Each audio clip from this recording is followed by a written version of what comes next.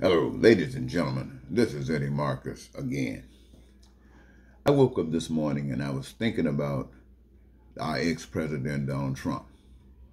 And I'm thinking about all of this revelation that is being made available to the public about this guy and how despicable it is and what people are thinking, many of them, especially those who can't stand him, want done to him.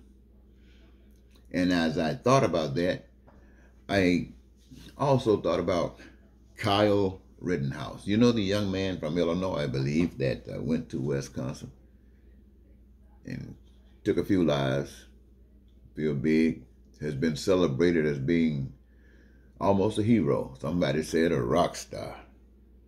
Well, that had an effect. I'm sure many young men throughout the country are thinking about copycatting that. In fact, there was a young man by the name of Ethan Crumbley I heard about, say, got a gun and went someplace to one of the schools in Michigan and shot up a few people. Well, I'm sure in his mind he's white, he's young, getting a chance to exercise some of his feelings against people that he doesn't care about, and probably thinking that he'd be held a hero, Justice Rittenhouse. Well, that brought me to another thought. When it came down to Crumbly, the powers that be checked into the situation and determined that his parents held some responsibility in what this young man was doing. The other one was excused. This one, his parents are held accountable as well.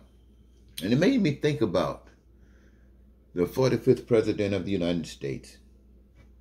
During that presidential election for 2016, every candidate for United States President as a Republican identified one candidate, and everyone the same candidate, as paraphrasing, a demon from hell. Yet the people pushed all of these warnings aside and those that brought these warnings, and they chose the demon. Now, a demon is going to be a demon. They empowered the demon. And so the other Republicans concluded that their party was not about decency. And so they themselves shelved their moral code, as exemplified through their inaction to support the people and their action to support the demon. Now, what we have here is an American creation. From birth to this very date, this is as just a fact as slavery existed and is to this very date. Now, if you don't want to go forward, there is only one way to go, and that's backward. And as a result of that, the indication is you don't want to be held accountable for your failures. Not only that, you can't even admit it. You see, what we have is the representation of white supremacy, which is evil. And I want you to imagine, if you will, ladies and gentlemen, imagine peace. Imagine freedom. Breathe it. Imagine prosperity. Imagine joy. Imagine your dreams being made real. Imagine your needs, your wants, your desires met at your leisure. Imagine it.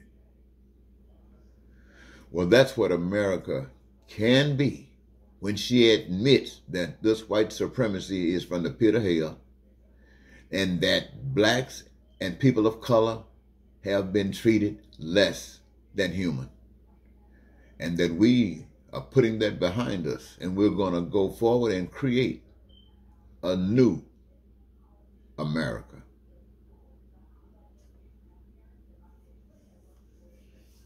Otherwise,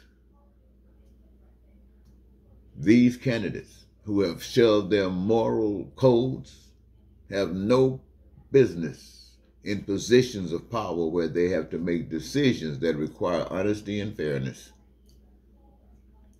But while all of this goes on, it gets worse. So I make the plea to you today, ladies and gentlemen, as I do every day. Let us be born again. Let us change our way. Let us change our minds. Let us change our heart. Let us walk different. Let us do what gives us joy. Till next time, Eddie Marcus saying goodbye.